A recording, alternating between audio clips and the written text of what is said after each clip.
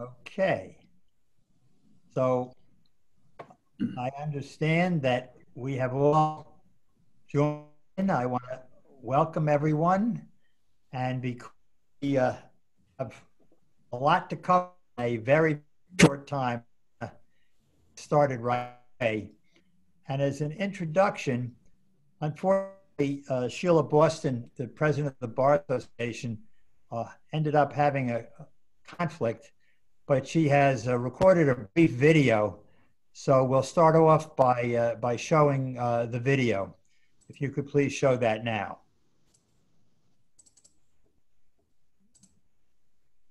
Good evening, beloved New York City bar community and friends. My name is Sheila Boston, and I am the president of the New York City Bar Association. I apologize for not being with you this evening live. I really wanted to, but somehow I did manage to get double booked. And please forgive me, Michael Cardozo, because I know we spoke about this months ago, but I also spoke with someone else months ago about another event.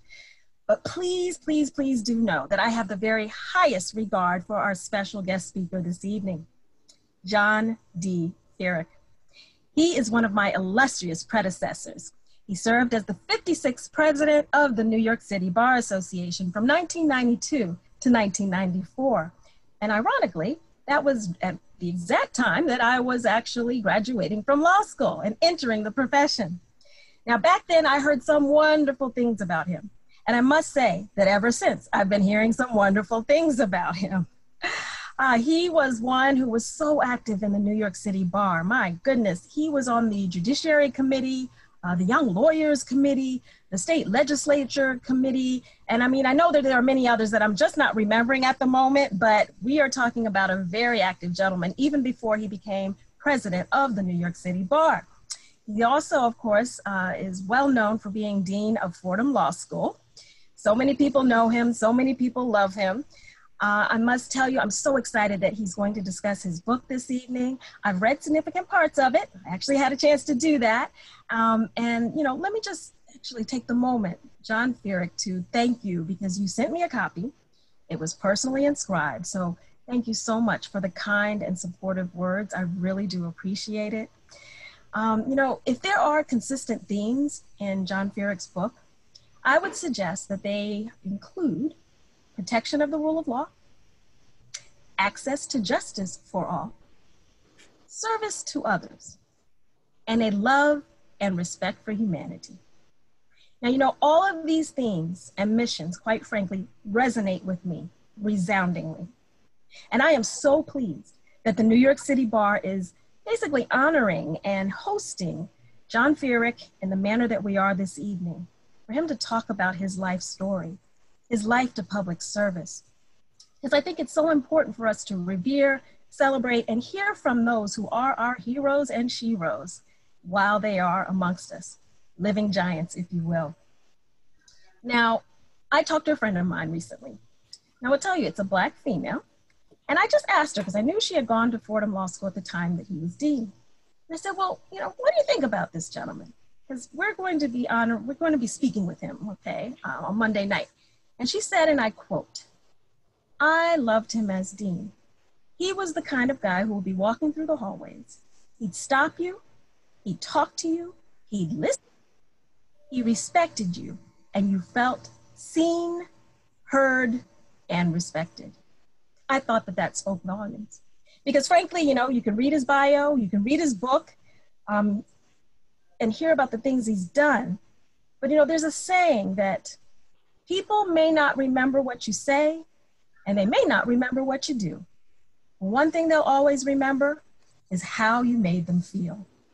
So congratulations to you, John Feerick, on that note, because everyone with whom I have spoken said that you make them feel loved and respected. So at this time, I'm going to turn it over to Michael Cardozo. I want to thank you, sir, for hosting and moderating this discussion today with our beloved John Feerick. Again, thank you for your service, John Feerick. Thank you for your service to Michael Cardozo, another great public servant. But John Feerick, it's your night. So I just want to say thank you, God bless you, and may God keep you. And thank you for being with us tonight. So have a great time, everybody. Please listen and learn.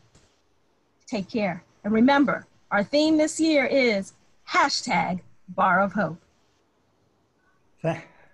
Thank you very, very much, Sheila. That was guess you're not hearing this, but that was very nice. Let me note that because to ensure that we don't have video problems, I'm going to stop being seen, although I will be talking to ensure, because I have a weak internet connection. And let me say at the beginning, what I plan to do is ask John questions, trying to cover as much as I can of the book. I plan to leave appropriate for questioning. So if you have questions, you go to the bottom of your Zoom screen, you'll see where it says Q&A. And if you could click on Q&A and type your question. This is not a chat room, it's the Q&A. And if you type a question, then after I finish asking questions, I plan to read as many questions as I can to John. So before we start, John, do you want to make any preliminary remarks?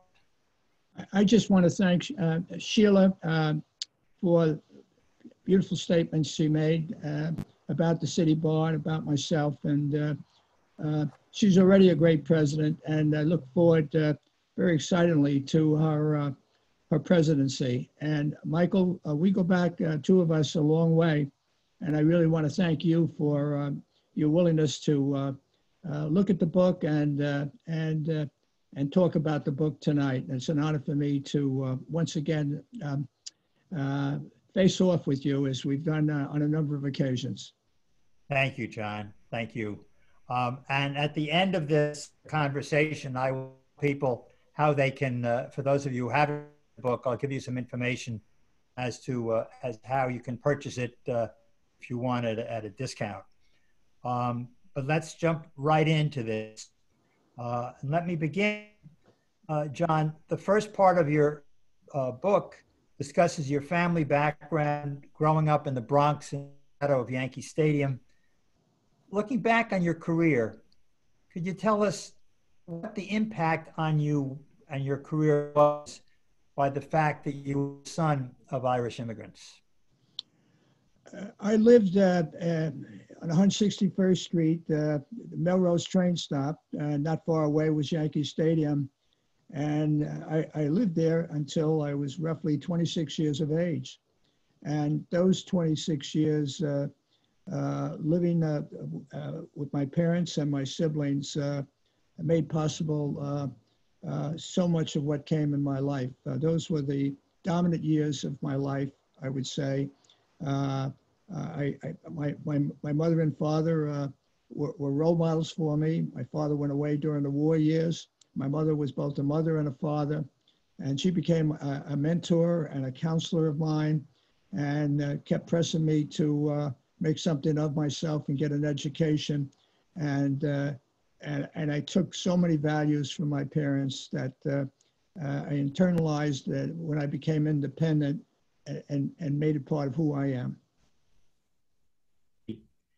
Now, I would recommend the book gives some fascinating insights to John's upbringing and background. But given all we have to cover, I think it's best if we start out with discussing, John, your career after you left Fordham Law School. So I understand that you started practicing in 1961 at Skadden. What was Skadden like when you joined us? What did you specialize in when you were there? And how did the firm change over 21 years by the time you left as dean? I was a summer associate at Skadden in 1960. There were two of us, one wonderful fellow from Cornell and myself. He died as a young lawyer. And I think that might have been the start of Skadden's summer program. And when I graduated, as you mentioned, in 61, firm was about 10, 11 lawyers. And it was several partners and there were several associates, and you did everything. Real estate closings, you went to the municipal court, the city court, which were different courts at that time in terms of jurisdiction, Supreme Court, I worked on proxy statements. So you really didn't have an opportunity to become specialized in anything. I also worked on labor matters, representing a printing union in a litigation against the New York Times, and I represented also employers, Aeronavis de Mexico, Pakistan Airlines, New York Airways, working with partners who were the key lawyers for those clients, and they drew me into learning about labor relations and employment law, so to speak. So I really had a lot of experiences. And then what happened? Where was Skadden Lawyers 20 years later when you left? Well, it was almost at 300 lawyers, and the firm had a going away party for me, the partners, and which was hard. I didn't want to party because I knew I would cry, which I did. And my swan song was that night that when I joined the firm, it had maybe 11 lawyers, 10 lawyers. As I was leaving the firm, its labor and employment department, which I was the practice leader of, had 12 lawyers. So although Skadden at that point was close to 300 lawyers. So even though it was a small area of the firm's practice, I felt that I was part of making something happen when I was there. And it was a wonderful 21 years at Skadden. Well, since you discussed this in the book, I'm comfortable asking you this question.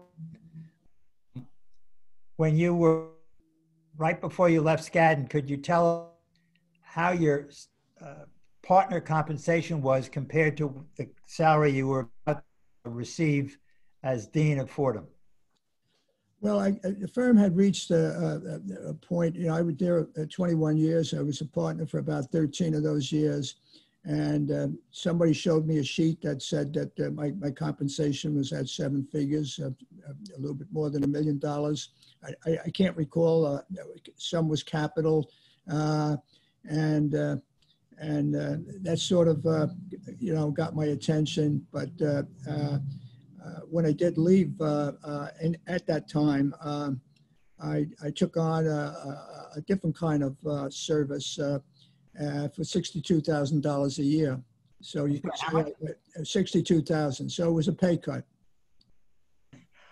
Wow.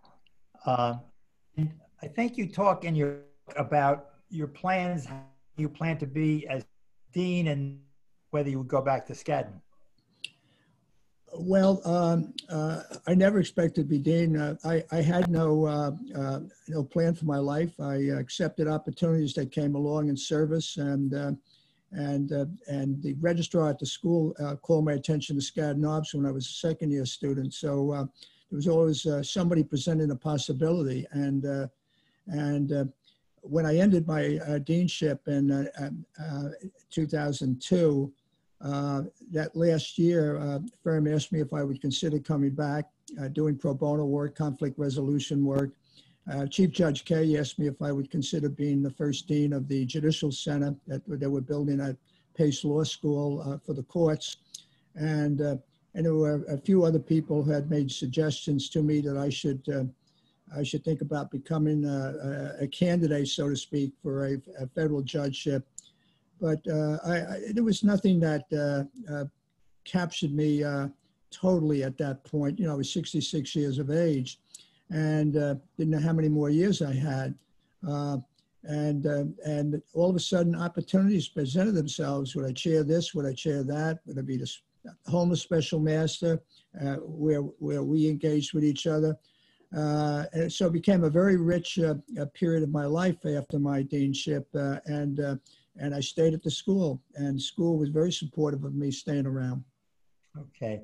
Well, we'll come back to Fordham in a minute, but let me go back to roughly when you, shortly after you joined Skadden. I think one of the first public service projects you took on was one involving the questions that arise when a president is incapacitated and unable to function, which led to the 25th Amendment.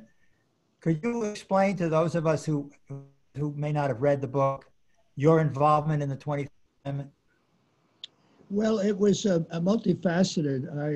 I had a great interest in the Constitution as a student at Fordham College and also Fordham Law School. I wrote a few notes for the law review about the Constitution when I was at the law school. So I wanted to continue writing on the Constitution, and I wrote an article on disability of a president because Eisenhower had several disabilities at the time that I was going to school, and there seemed to be a problem as to what is inability, who declares the inability, how do you deal with a president who becomes disabled?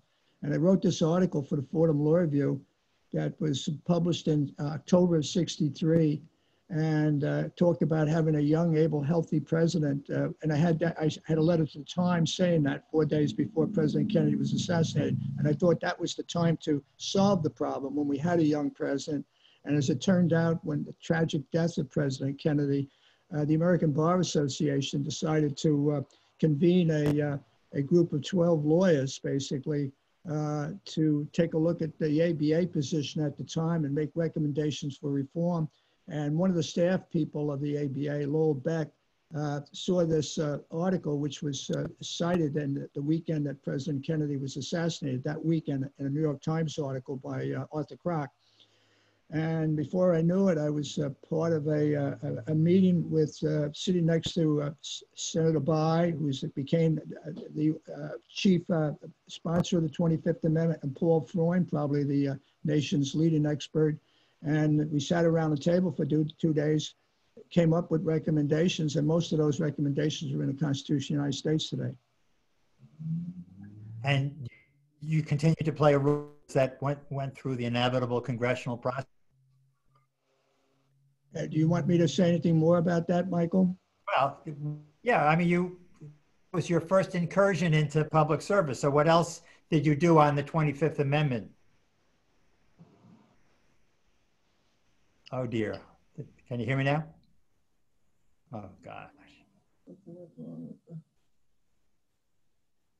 Can you hear me? I apologize. Michael? Yes.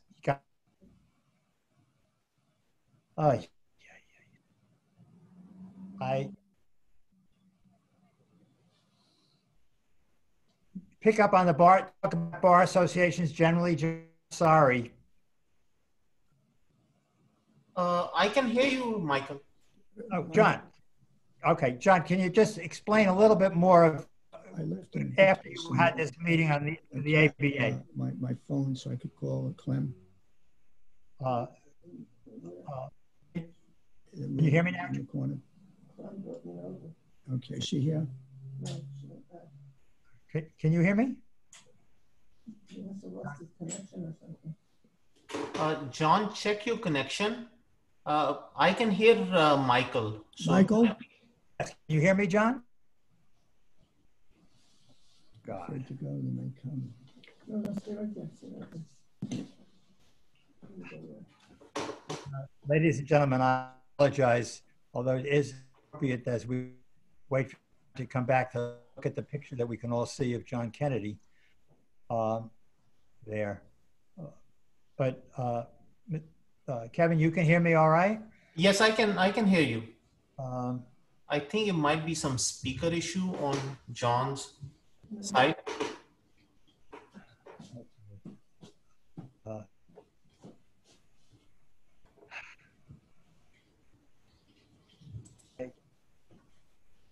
Yes, I could try to ask him questions. Can you, John, can you hear me? A disaster. It just went frozen. I can't see him. He must have gotten lost somewhere. Can you help? John, can you hear us? John, you can't hear me? Michael? Yes, hear me.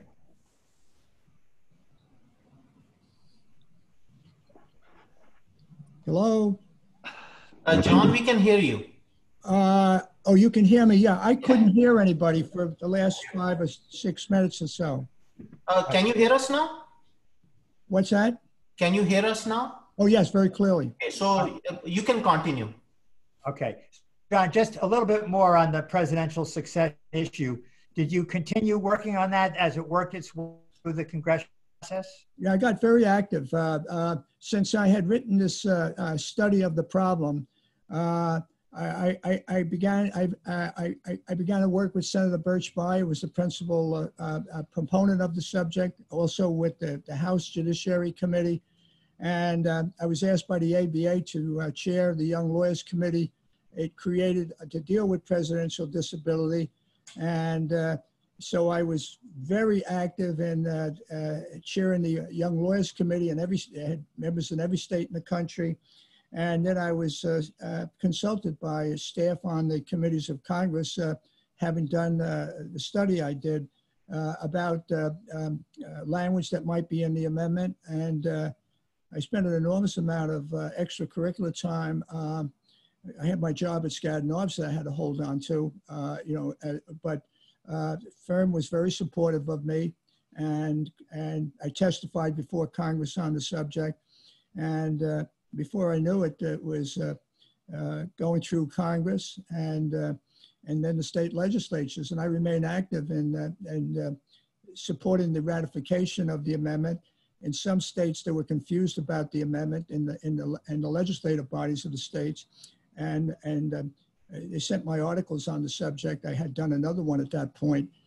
So I was an academic, but I was an activist in advancing the amendment, and also a consultant, you might say, to leaders in Congress. And this is all while you were an associate at Skadden, right? Right. And the amendment was proposed by Congress in 1965, and then it went in the Constitution in 1967, and I just couldn't believe it. Wow. So that got you started, I guess, in seeing what the benefit of bar associations can be. It was the first public service program by the Washington office of the American Bar Association. That's what I was told.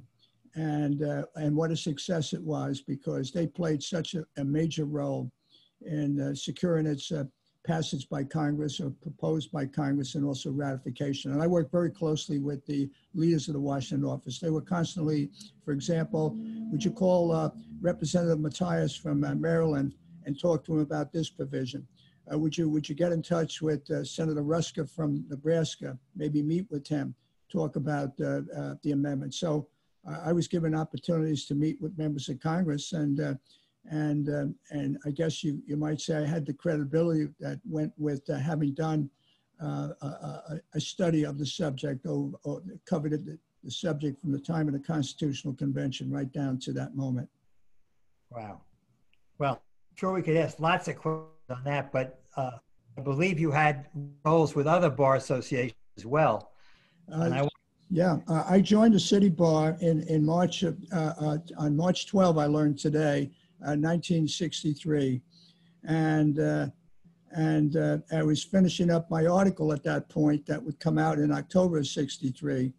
And the City Bar had a position, which the ABA had and the State Bar had, that was quite different from what was in the 25th Amendment, that what became the 25th Amendment. And they basically would give Congress the power to set up a method and deal with it by statute. They would clarify certain issues in the Constitution, but the 25th Amendment, as you know, has a lot of detailed provisions how to handle a disability of a president. And the question why, and the ABA changed its position based on the recommendations of this consensus group that I was a member of. And I was given the mission to try to bring the City Bar around, so to speak. And I was just a new member of the City Bar, but my article was circulated to the committee, the Federal Legislation Committee. And before I knew it, I was working with their subcommittee on essentially helping the City Bar adopt the ABA position that had the detail. State Bar was not happy with that. The State Bar held on to its position, but both the ABA and the City Bar changed their positions, and the City Bar's action was very, very important in the process of having the 25th Amendment. I guess you said, all right, I've done my Bar Association work at that point in time. It's really just the beginning. And say in your book, the service in the organized bar, starting with the city committee was a highlight of my life as a lawyer. I think I'm quoting it correctly. It was an extraordinary, when I got to the law firm, I was in the Army for 6 months in 62. I was admitted to the bar in December 61. And I really got going, you might say, at the end of, I got married in August of 62. And at that point, I was really into the practice of law. And first thing I was told in that period by one of the partners at Skadden, join a bar association. I didn't know anything about bar associations really, other than it had a library. And he said, it's not enough to join a bar association, join the city bar, get on a committee and get active, and told me of lawyers at Skadden who had been on committees. And I didn't know any better. I just did that. And without realizing that I would go from one committee to the other, not in terms of promotion or anything, but in terms of interest. The Young Lawyers Committee, the Federal Legislation Committee, the State Legislation Committee. It was super involvement of meeting other lawyers my age, a little bit older. And we worked together to produce reports. Federal Legislation Committee gave me an opportunity to testify before Congress on the Civil Rights Act. I worked with the late Judge Sand on the voting age. That was in the period before the amendment that gave the franchise to 18-year-olds. So it was an incredible opportunity to be a part of your profession. And then I was, years later, as you noted, and as Sheila mentioned, I was asked to become, I was still dean of the law school. I'm still very active as dean. Would I consider doing the two, basically, being the president of City Bar and being dean of the law school? And I was encouraged by the president of Fordham University, the late Father O'Hare, that if I was up to it, that would be wonderful from the university standpoint to see the dean of its law school rendering a public service like serving as president of the bar, and made available to me an assistant, Beth Cogasian, who helped create the music program at the city bar. And she was my full-time assistant. So that was an integral part of my life. I was approached to put my name in for the presidency of the state bar after the city bar, but I really felt that I couldn't do that. I was still dean of the law school, and that's really where my commitment was at that point. I put a lot of time in when I was president of the city bar, like you did as well. What would, as someone who may have his, what advice would you give to young lawyers today about bar association activities, getting involved? Well, I know there's a lot of, what advice I would give is very simple. Do what I did. Not that what I did was not unique. I was doing what the lawyers did at that time. You joined bar associations, you got busy in their committee work, and you met other lawyers, and you had opportunities of all kinds to change the world in certain ways, and the city bar certainly has done so, and I think there's terrific opportunities as you grow.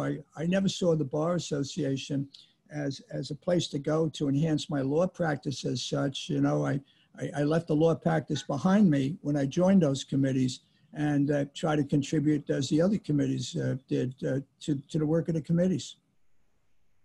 Well, spend the night on this, but let's move on to service efforts. One of the in your book, conflict resolution, and one of them, note the most fulfilling experiences of your life, involvement in the New York City home disputes.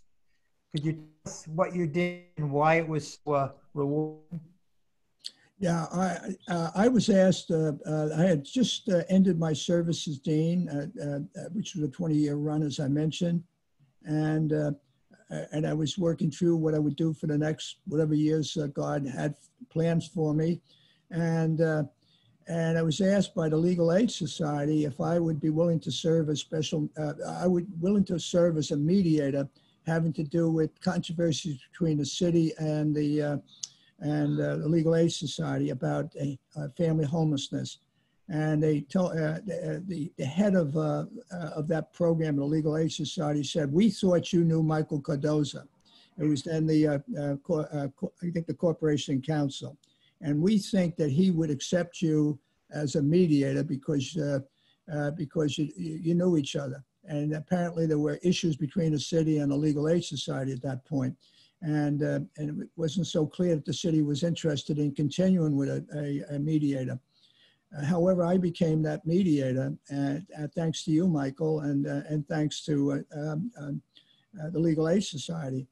And it had a profound impact on me, meeting people who were homeless, spending a lot of nights in homeless shelters, and then coming up with two other people who you and the Legal Aid Society, social workers, made possible so that I could get up to speed on dealing with issues of homelessness. And Gail Nayerwith had a policy background, and Danny Cronenfeld, who ran the Henry Street Settlement. Wonderful colleagues we became. And it was a very exciting period. And at the end of that, I said to myself, I want to stay involved in this for the rest of my life. And did you?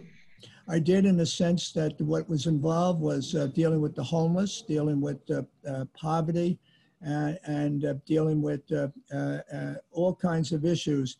And the reason I did is because the dean of the law school, Dean Traynor, came to me as that service ended. And he said to me, "You seem to have a passion for what you were doing with the others in terms of homelessness. And I would like to create a Center for Social Justice at Fordham Law School," the dean said. "Put your name on it." I wasn't happy about that. I figured I should be more in the background, but I put your name on it.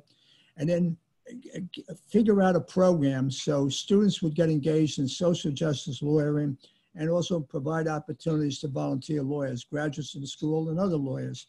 And that center now will have its 15th anniversary in another year or so. So I've been heavily involved in the work of the Center for Social Justice at Fordham Law School, and very proud of the work that Dora Galakatis, who's our executive director, and our staff have done. And we're a real group. We've made differences. We've helped a lot of poor people, and we've helped immigrants, immigrant children, political asylum cases. We came up with the idea that we gave the chief judge of creating an attorney emeritus program. There's over 1,000 lawyers registered and providing at different times services and legal service offices and court programs dealing with those who are impoverished. So it really did make a difference in my life. Wow. Another conflict issue that you got involved in that seemed to me fascinating from your book was your work in Northern Ireland, and particularly your visits that started with President Clinton. Could you describe that a little bit for us? Yes. I had a chance to host the president. I didn't know the president, and I wasn't involved politically. He needed an office near Lincoln Center to meet with his benefactors. So he needed a White House office near Lincoln Center, and the office of the dean of the law school, I was that at the time, became that office. So I met the president at that time, but 2 years later, I think that was 93, maybe a year later, I hosted a function for John Hume, who would win the Nobel Peace Prize. And he appreciated the function I hosted at Fordham for him. And then he turned to me and said, come to Northern Ireland and make a difference. And then we put in a proposal, encouraged by him, to bring over Protestants and Catholics, sort of labels that are given the different factions in the North, to help them work through communications with each other and how to resolve conflicts and sectarian kind of conflicts. In the meantime, the president invites me and 37 or 38 other people to join him, lay people, we weren't in government or anything, to go to Northern Ireland. And first time an American president went there. And I think probably the reason I was invited to be a part of the group was because I hosted the president a year or so before. And I went at a time before the peace process. Well, the peace process was in progress, but there was no agreement, and got very much involved in not the macro level. George Mitchell was doing that, but there was a need to educate about conflict resolution, and I got very, very much involved because of the program we had at the law school, bringing people over, and I still involved. The school had created a summer law program in Belfast and Dublin back in 2001. And we're really into activities in Ireland, and people are seeing us as an independent, constructive tool, you might say, in both the North and the South. That's great. Let me remind everyone that if you have any questions, because we're going to be asking questions in a few minutes, please be sure to put them on the Q&A tab so that I can read them to John. John, looking back over your public service efforts, and obviously we could go on and on, are there any others that are really particularly significant that you want to give a brief mention to? Well, I was heavily involved at the ABA level in the abolition of the Electoral College, and that was in the late 1960s when both political parties thought it was a system that had to be changed because of monkey business that was going on by George Wallace with reference to the 1968 election. I call it that. And I served as the advisor to the ABA Electoral College Commission. I stayed heavily involved in that for a dozen years. And Senator Dirksen, minority leader in the Senate, wanted a proposal constitutional amendment. Myself and one other person, with help from Paul Freund of Harvard, we drafted such a proposed amendment.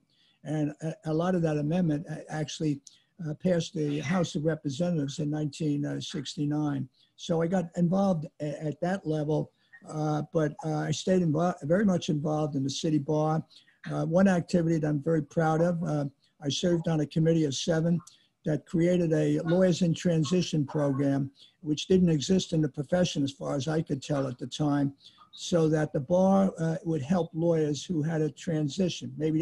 And before we knew it, we were helping lawyers out of law school, senior lawyers, and that's now a permanent fixture in the city bar. And I'm very proud to have been part of that effort.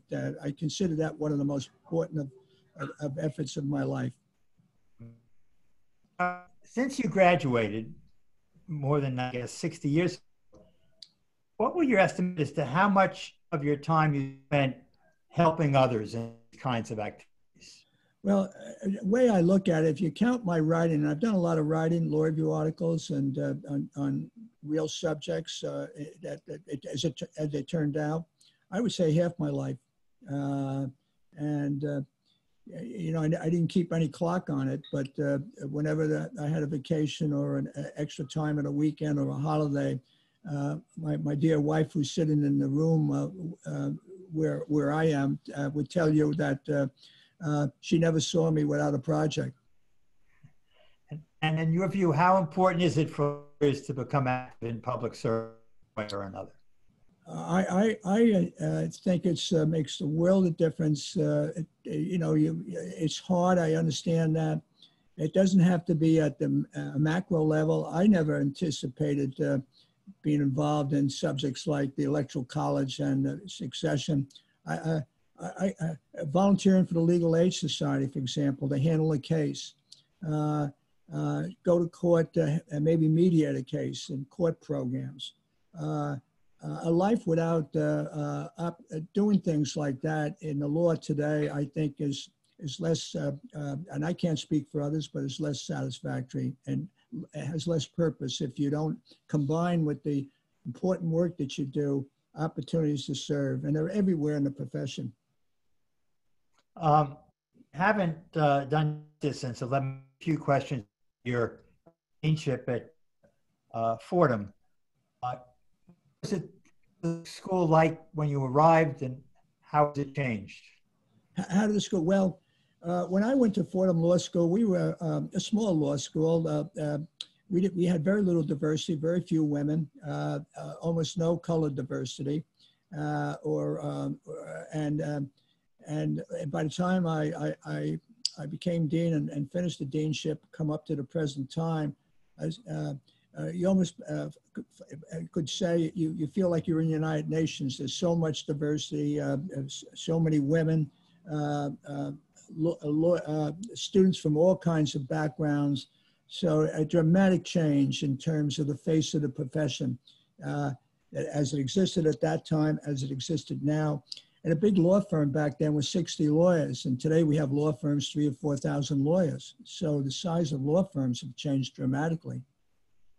And do you have a as to made changes that you made in legal education today? Yes. When I was at law school, aside from a small moot court program that only a few people got involved in, the emergence of clinical legal education, where law students, like medical students, are actually handling matters in housing court, in state court, federal court, for people that otherwise couldn't afford representation, called clinical legal education. That's been dramatic and in the law schools. And I made that a high priority of my tenure as dean, along with diversity and inclusion in the student body, and also the faculty and in the administration of the school, because a school in New York City should reflect New York City and the diversity of the city. And that became sort of a model in my mind for Fordham Law School. And thanks to the deans of the school, Dean Traynor, Dean Martin, Dean Diller, current dean, the school is a community of excellence as I see it. Well, there's a lot more questions I'd like to ask, but we have a number of interesting questions. A number of the questions relate to your background. So one person asked, how did your immigrant family life impact your life philosophy? Well, I guess you could say that I was part of a family. As you pointed out earlier, my parents gave us, we had two parents. My father went away, of course, but it was love in the home. And I saw the model of my parents with me and my four siblings as a model to be replicated in my own life. And I got married to a wonderful woman. We've been married now for 58 years. We have 6 children, 11 grandchildren. And what made my family life since law school work is really my wife. She gave a total dedication and devotion to our children, and was very supportive of me following my interest and passion as I've described it. And a couple of questions ask a related question about, given your moral and cultural values, how much influence did your faith, your Catholic background and faith have in your career? Thank you so much for asking me that question. It's been an integral part of my career. I discussed that in the book. I have a chapter talking about the Catholic Church and my own faith. And of course, my vision of things changed from what I had as a kid, thinking that there was an exclusivity in terms of reaching heaven that was associated with the Catholic Church. But I think salvation is there for everyone, and other faiths are obviously have their program, their doctrine, and so my views on a lot of subjects changed, and I saw people of different characteristics, not when I was young, but as bar president, as law school dean, And a lot of people have been discriminated against because of their personal characteristics. And so many of those people that I knew, beautiful people, and that discrimination shouldn't exist. And just today, I was in a conference with a partner to Debbie Batts, a former federal judge who lost her life. And I said, I talked about my social justice center having an award in her name. And she was the first federal judge, I believe, in history to declare herself as being gay. Did that when she went on the federal bench and was a great jurist. And so I began to see a larger vision of the people, and I didn't see it as I might have as a kid, in a Catholic neighborhood, you might say. We had some families of Jewish and Italian immigrant families, but there was a heavy population of people like myself, an Irish Catholic. But I've grown in wisdom and understanding of the larger world, and I think we're very lucky to have so many different wonderful people all over, and we have a problem right now. We got to bring people together more. Apropos of that, someone asked, if you were a young lawyer today offering your pro bono service, what area would you pick to join and help?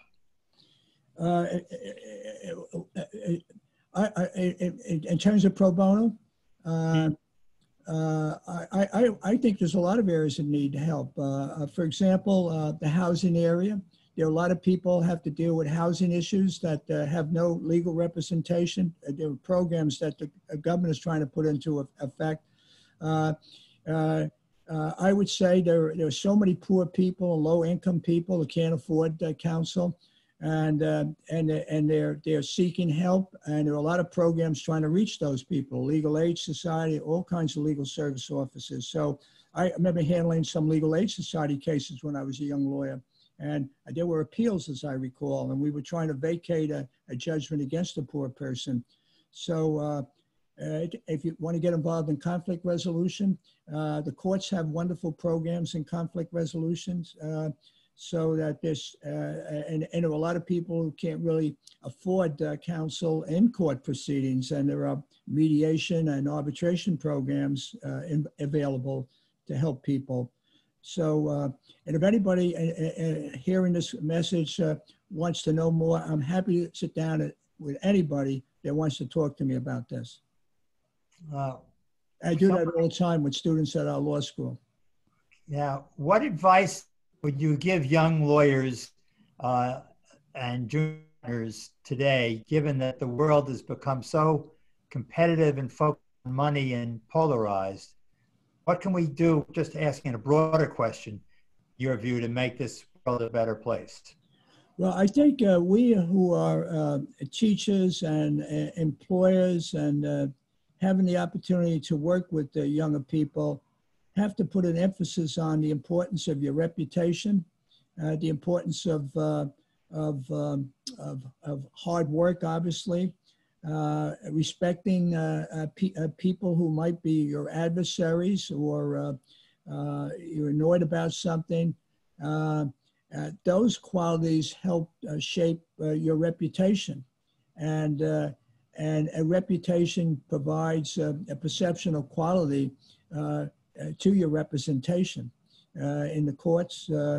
And I get very saddened when I see that young lawyers might have slipped a little bit, and know that the consequence for losing your reputation is pretty severe. You don't want to leave this world having a reputation that's soiled.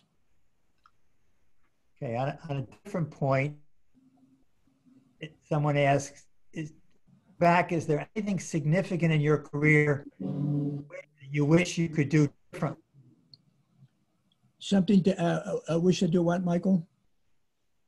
Is there anything significant in your career that you wish you could have done differently? Could have done differently. There's nothing really that I've had a lot of blessings, and I would feel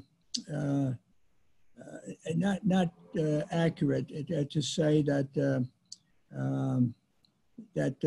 I should have done this differently, that differently. Certainly, striking the balance between work and family, that's something I feel I should have done a better job with. But my wife was very supportive of everything I did. But on the other hand, it has its impact, preventing you maybe to have time with your younger children, particularly if you have a large family like I did. I had more time with my older children than I did with my younger children. And I miss that now. I feel I missed those opportunities because I was so, you might say, driven in my, what I was doing. And, but I'm trying to make up at this point in my life, and I just turned 84, so that there's still some opportunity to deal with some of those limitations in my life.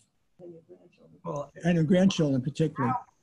How did you balance all the extracurricular things that you were doing, being dean of Fordham, and your family obligations?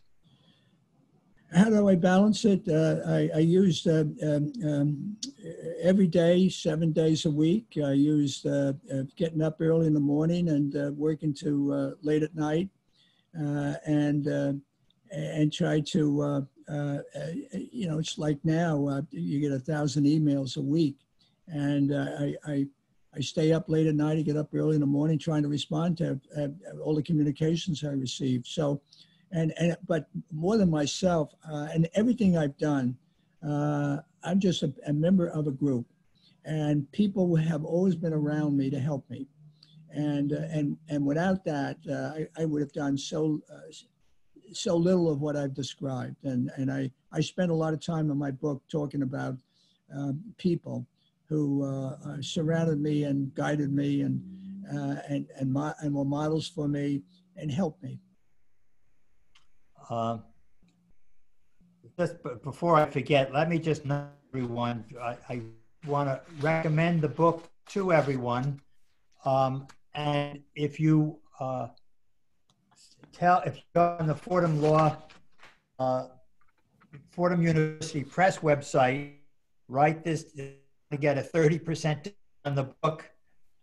You just say in Law 2020.